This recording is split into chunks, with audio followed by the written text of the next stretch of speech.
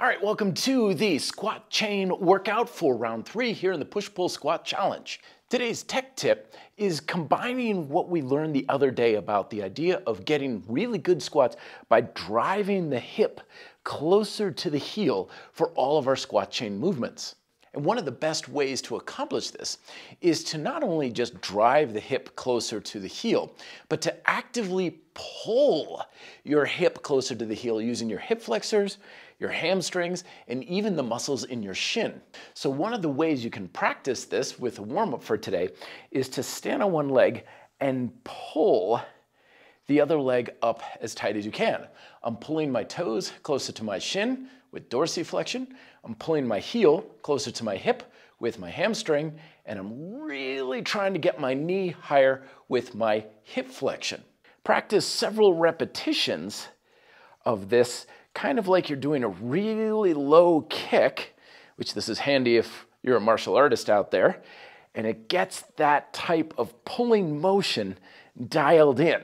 Now you can practice this pulling into the squat motion with any squatting technique. Lunges are particularly good, but for the micro workout today, we're gonna be using the good old-fashioned goblet squat. And I particularly like the goblet squat because the front-loading action of it makes it real simple and easy to get the hips down low while keeping the upper body relatively upright.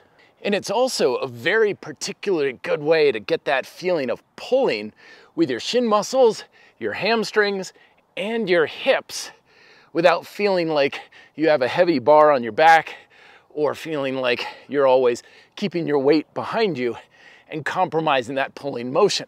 Gonna go for 10 to 12 repetitions, but have a very pronounced pause at the bottom of each repetition to really get that squeezing tension control movement pattern dialed in. And then for the finisher today, we're going to have the classic suspension hamstring curl. Now the hamstring curl is typically thought of as an extension chain exercise because it's your hamstrings, but in this case, it's very much squat chain because we're focusing on still getting that pulling motion of getting the heels closer to the hips.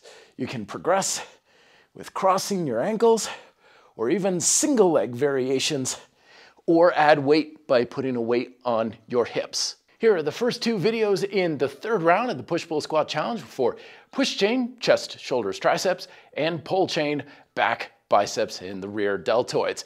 Thank you very much for watching. See you tomorrow for the ELF workout. Be fit, live free.